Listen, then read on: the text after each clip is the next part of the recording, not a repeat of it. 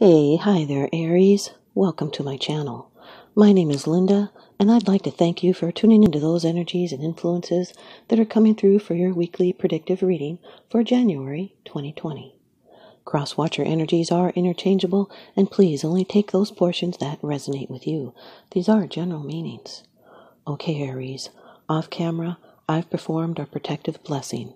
I've meditated over and shuffled these cards just for you. Your first card, it's the general atmosphere. It's the basis and the issue of the matter. Good card, Aries. Fire energy. The Four of Wands. Fire energy is your element. This is a card of celebration. It's a time of getting to relax and reap the rewards. It's good times. It's the completion of a stage. This is a romance, it's harvest and home and taking time to pause and relax. It's extremely positive. You get to enjoy life and reap those rewards. Could be something new soon coming, a happy time. It's success and being happy and productive, celebration and reward. Could be planning. And it's a pause in activities and a tranquil time. Could be a holiday, maybe even purchasing a new home. It's a foundation for creativity. It heralds prosperity, arrival, and rejoicing. Sometimes it's taking a relationship to a new level. It's a reward for breakthrough. It's a level that is finished. It's being happy and triumphant and liberated, feeling sociable. You're reaching a milestone, celebrating, maybe even graduating, marrying, enjoying festivities. Could even be homecoming parties.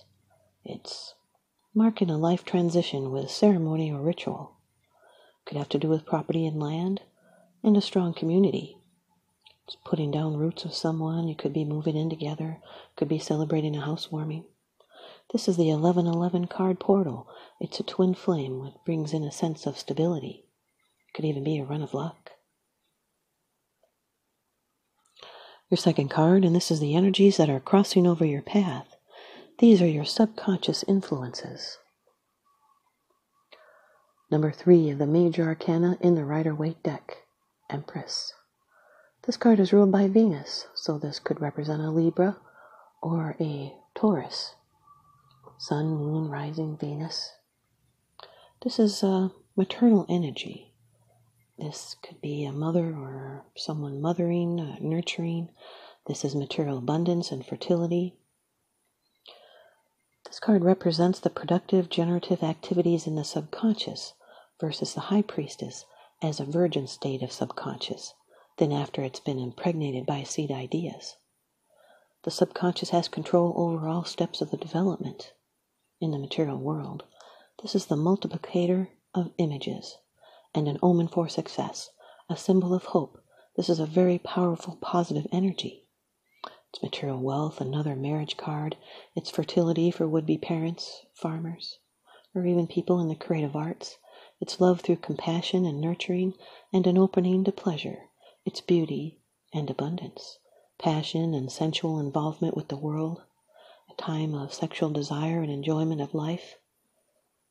This could be someone showing a motherly concern for another or being nurturing. This has to do with natural growth. These are generative energies, creative impulses, and sexuality. This could be health improvement. This is the female authority card. This is someone that questions none of the decisions that they make.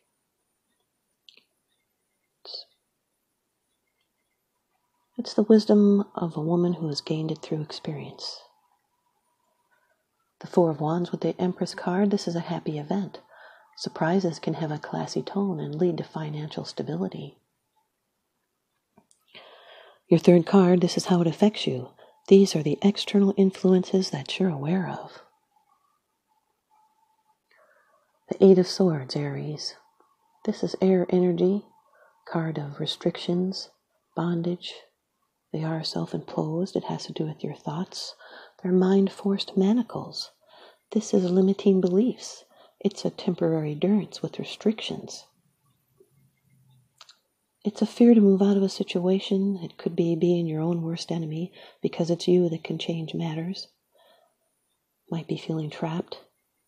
You'll need to use courage to think in a new way and cast off bonds and obligations. And in this situation at hand, unless you change habitual behavior, you'll not get any further.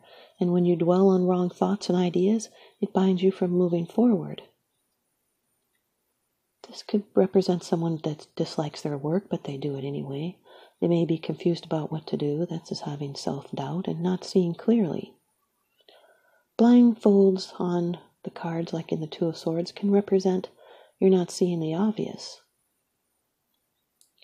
There are problems to overcome and decisions to make. You will not remain stuck. You're feeling like you're trapped with no way out, but there is a solution to every problem. It's a reminder that real freedom comes from inside your own spirit. You're feeling bound by circumstances, but you're not really confined. You only think you are, and that thinking makes it so. Prisons of thoughts and doubts and resentments, judgments, obsessions and projections. It's being frustrated and confined and stifled, feeling hemmed in, blind to possibilities, held hostage by real or perceived limitations. Four of Wands with the Eight of Swords, this is worrying about what others think. It's someone may not be the marrying kind, could be a fear of commitment. And now your fourth card, it's the position of the future. It's the results, the outcome and the resolution. And being in the future position, this can be a surprise. Number 2 of the major arcana, the High Priestess. This can be a Pisces or a Cancer. Sun, Moon, Rising, Venus. This has to do with hidden influences, secret knowledge. This is linked to the Moon and Venus. It's female energy, it's passive, it has emotion. It's the link between the seen and the unseen. It's latent power to manifest, and it's gestation before new life. Has to do with divine truth and wisdom and nurturing the spark of creation. It's the connection with the unconscious world, unrevealed future and hidden influences at work here. This has special value for artists and poets and composers and mystics. And when this card appears in a man's reading, it can represent the perfect woman that all men dream of. And this is a woman's reading. This can represent you. This is honoring your inner being with natural insight, secrets, mystery, silence, tenacity, wisdom, and even science. This is the unknown. It can represent a quiet woman in a time when it is better to sit still and seek peace within the self. Seek awareness and be still. Listen to your own inner knowledge, because you can answer your questions on yourself, because the knowledge is inside of you. This could be something that yet to be revealed, that's hidden or interior, that's preparing to come forth. Or you need to pay attention to your inner world of dreams and imagination and intuition. This can be our secret selves longing to be recognized. Or you may be experiencing awareness of the invisible world, where inner change takes place before it manifests in the outer material world. And right now you're tuned into these inner invisible sources. It's very acute now. And you're in a position to take advantage of this. You may want to literally remove yourself from your day-to-day life to go deeper into your inner core. Tune into your inner voice and spiritual awareness. This can represent the most important woman in your life. It could be secrets that you're keeping to yourself. The Four of Wands with the High Priestess. This can represent someone that may already be married or have mother issues they may be trying to hide. This can represent a psychic circle. Your fifth card, it's the bottom of the deck card, the underlying issue. This is what's unseen. It's unseen, it's because it's something that you're not sharing with others, yet you are consciously aware of this. The Six of Cups, Aries, water energy, can represent someone's sun in Scorpio. This is a card of being nostalgic, happy memories, safety and security. It's being nostalgic. It's echoes from the past, looking back. Could be receiving a gift or giving a gift, so be open for nurturing. This can be an emotional conversation connected to your past that will shed light on your future. This is an unmistakable bond. There's a karmic attraction here. You could have been soulmates in a past life even. You can brighten the day of another with small gifts or gestures of kindness and become childlike again and resolve bad childhood experiences by returning to a childlike openness and joy. And take an opportunity as it presents itself to cast off old feelings and fulfill important wishes. This could be digging up missing aspects of our rich store of past experiences. Maybe someone does not wish to get their fingers dirty. Could be the possible fear of some truths coming out about one's own childhood and origins, someone digging up dirt. This is a blooming spiritual experience, a meeting with an old friend or an old lover, something with roots in the past that may be reconsidered, and that may be past efforts, may be present or future rewards. This can represent a helpful person. This can be thoughts of a past love that are still haunting. If the relationship has ended, you're better off for it. But if the relationship is still going strong, it means a deeper commitment. This is giving the benefit of the doubt. Four of Wands with the Six of Cups. This can be a reunion with someone from the past, even a return to a childhood home. Could be introducing a partner to friends and family. This could even be a children's or old friend's birthday party. Okay, the Empress, with the Eight of Swords. This is someone that feels like they might be helpless or disempowered woman. The Empress with the High Priestess. This is the actual developing of an idea into reality. It's knowing how to take care of needs.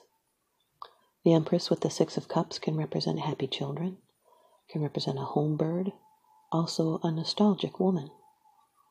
The Eight of Swords with the High Priestess, this can represent hidden feelings. It can be repressing yourself, being emotionally blocked. The Eight of Swords with the Six of Cups can represent painful memories. Someone might have had a difficult childhood. The High Priestess with the Six of Cups represents someone returning from the past that you have deep spiritual lessons to teach each other. Could be something not clear about the past to be revealed that was hidden. Could be memories from the past that come to the surface.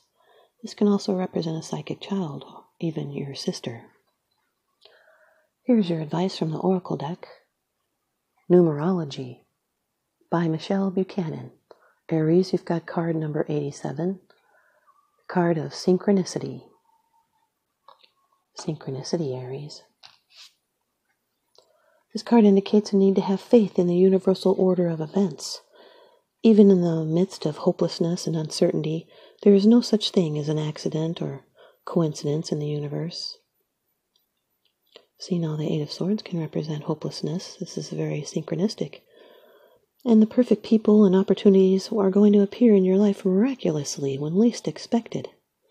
Even when you can't logically comprehend how your dreams could possibly come true, you must trust in the magical power of synchronicity to deliver what you need. Remember, it isn't your job to know how things will unfold. It is simply your job to believe and know that all is well.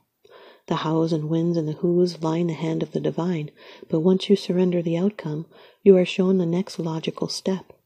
In order to improve your current situation, you are being asked to adjust to and harmonize with the natural rhythm and cycles of your life, cycles that are encouraging you to trust in the power of synchronicity. By living in consistent alignment with the source through positive thoughts, emotions, and prayer, you will automatically attract miraculous synchronicities into your life.